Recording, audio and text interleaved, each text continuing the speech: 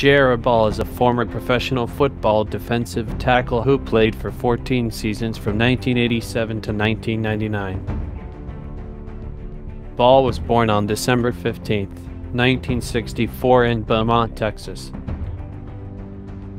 In college, Ball played for the SMU Mustangs in Dallas, Texas. Ball was drafted by the Detroit Lions in 1987 in the third round as the 63rd overall pick over 14 seasons. Ball played for the Detroit Lions, the Cleveland Browns, the Oakland Raiders, the Minnesota Vikings, the Cleveland Browns, and the Minnesota Vikings. He was a three-time Pro Bowler.